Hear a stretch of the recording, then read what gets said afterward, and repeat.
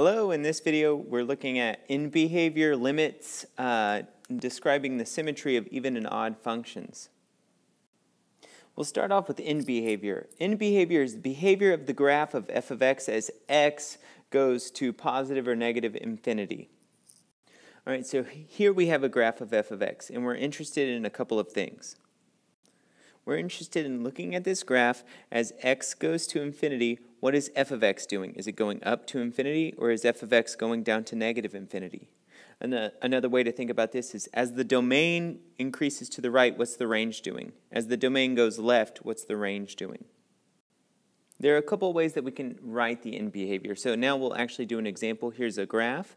The classic way of writing it is like this. As x goes to negative infinity, f of x goes where? So as the x's go left, what's happening to f of x? It's going off to positive infinity. And then as x goes to positive infinity, so as the domain increases, what's the range doing? It's also increasing and going to positive infinity. Now we can also represent this with a limit notation. And limits are a huge part of calculus, so we'll talk about where those come from a little bit more in class, but here's the notation. All right, so here's how limit notation is working, all right? We can read it as the limit as x goes to negative infinity of f of x equals, and what this means is as x goes left, what is the function approaching? So as x keeps getting more and more negative, what's the function doing? It's going off to infinity. And so the limit as x gets more and more positive is also infinity, because as x got more positive, so did the range. So it's basically, the same answers, but this is a more proper notation, especially whenever we get to calculus. For polynomials, you don't even need to see the graph to know the end behavior. And to know the end behavior, all we have to look at is the leading coefficient and the degree of the polynomial. And we're always going to think of the right side first, but here's how it works. If the leading coefficient is positive, see, I'm thinking of the right side first, it always likes to end going up. Or if it's negative, it likes to end going down to negative infinity.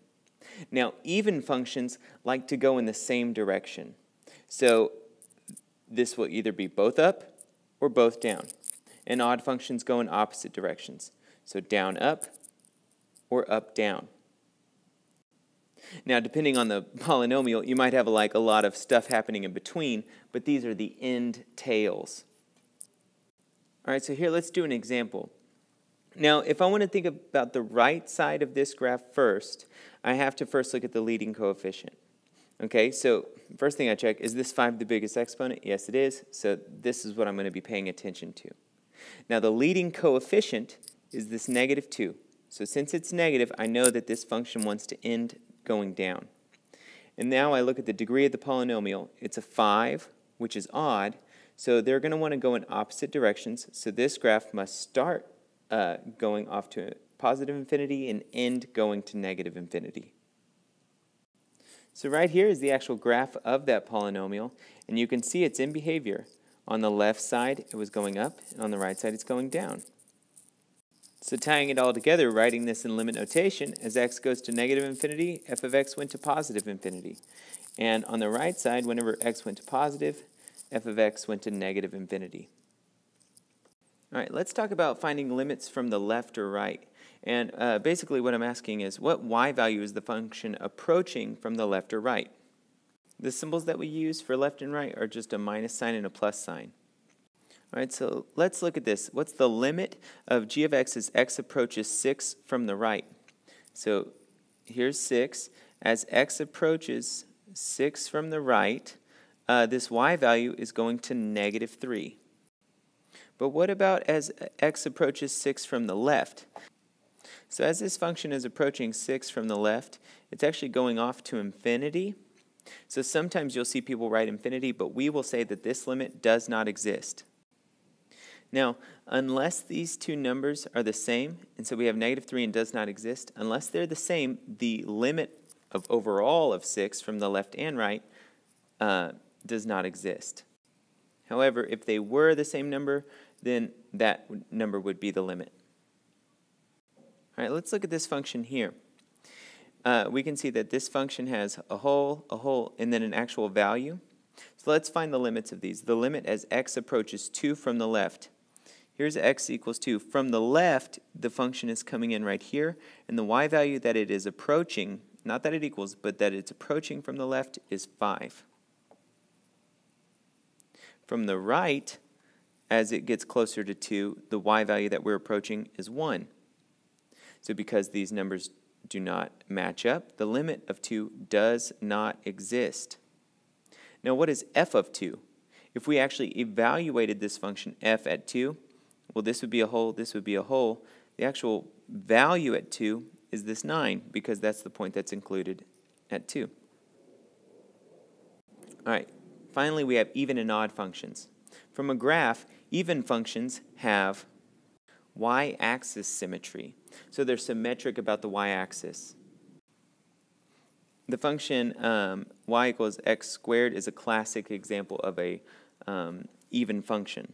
Now odd functions have origin symmetry. And a classic example of a function with origin symmetry would be x cubed. This function, the parent function, looks like that. And that has origin symmetry. So if you spun it 180 degrees about the origin, you get the same graph. Now algebraically, you would follow these steps to tell if a function was even or odd. You'd replace all the x's with negative x's. If everything stays the same, it's an even function. If everything changes, it's odd. If only some of the things change, it's neither. Let's do some examples.